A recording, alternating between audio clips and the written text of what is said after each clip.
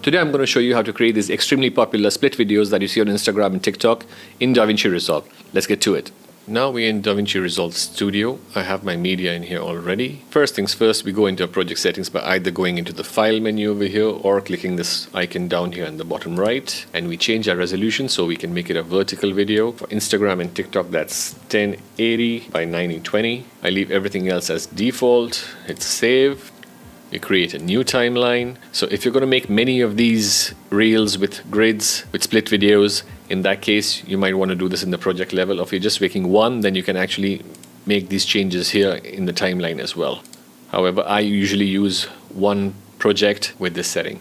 We create, let's call this time lapses. Now we have a vertical 16 by 9. So now we go into the edit page, we turn on media pool, effects, and the inspector. So this is what the screen should look like. I go down here and search for an adjustment layer.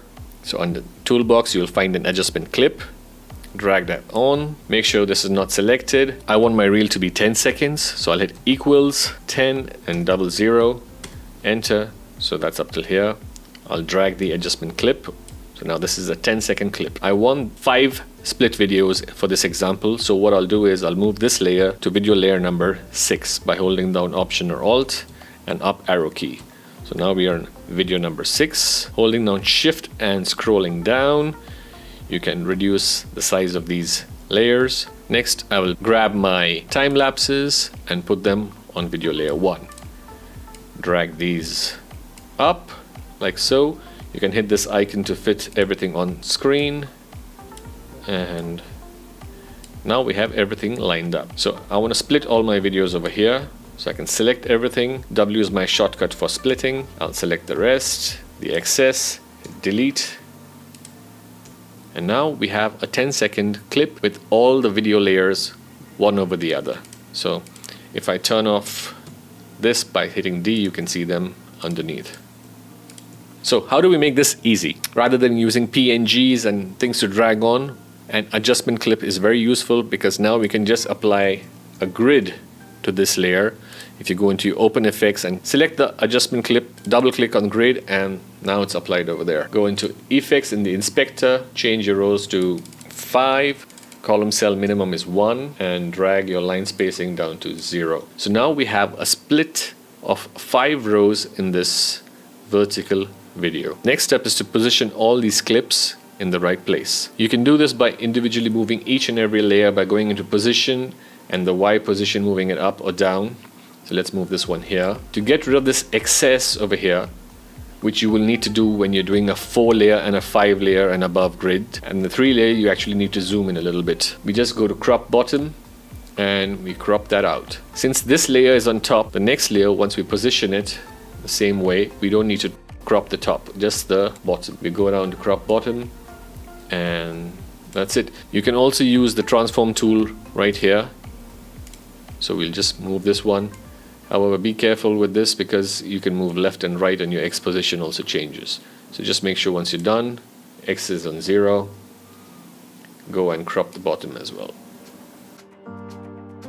So on the last layer we don't need to crop anything. That's it. Turn off the transform handles. Now we have our clip ready. Now all we need to do is simply disable the adjustment clip and let it render, and we have a nice split video. Alright, but we need to add some music to this. So going back to my music folder, which is empty, I get most of my music from Epidemic Sound, and once I log in it already knows my YouTube channel and what I like and from what I have downloaded. I just need to listen to it.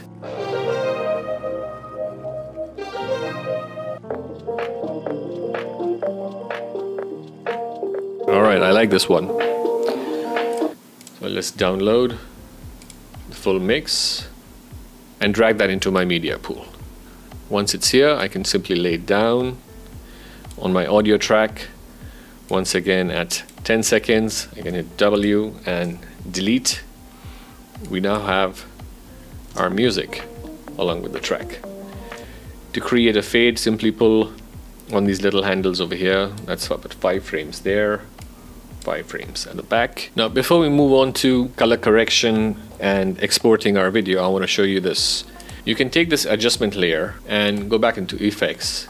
Let's say you want to make a split video with 4 rows. You just hit 4 And now you have 4 rows in there, and you can position the videos accordingly. If you want 3, and you'll have 3, 1, 2, and 3. So it takes about 10 seconds to create an adjustment clip with a grid. However, if you are doing this every day and uploading reels and split videos every other day, you can simply take this adjustment clip and move it into your media pool, or better still, into your power bin. And this way it will be available in all your projects on this computer. So now that's there, we can call this vertical grid.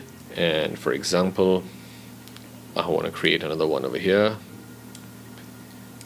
And as you can see, it's here. But this time I want to do, let's say, 4 or 2 or maybe even 7. So that's the way you would use these adjustment clips. You don't need PNGs or anything like that to drag in and move around from project to project. Let's delete that. Now we can move on to the color page and color correct each and every clip in here as we feel like. And finally, when we're ready to export, we go to the deliver page. You can choose YouTube, but I usually prefer to use the H.264 master. Give it a name, give it a location. I'll just put it onto the desktop for now. Make sure it's H.264 QuickTime. You can leave this to automatic, or for a 1080p video you would want to restrict this to around 40,000, and for a 4K it would be around 80,000. You can also go down to the advanced setting and turn on force sizing to highest quality, as well as force debier to highest quality. However, this will increase the file size. You can click add to render queue and render, and that's it. It should take about a few seconds and you're done. Now let's take a look.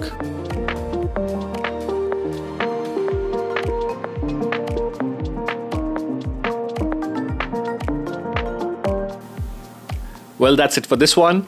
Why don't you leave your Instagram handle down in the comment section below and I'll take a look at your work. And as usual, please like, share, and subscribe to this channel. See you in the next one. I use Epidemic Sound for my music.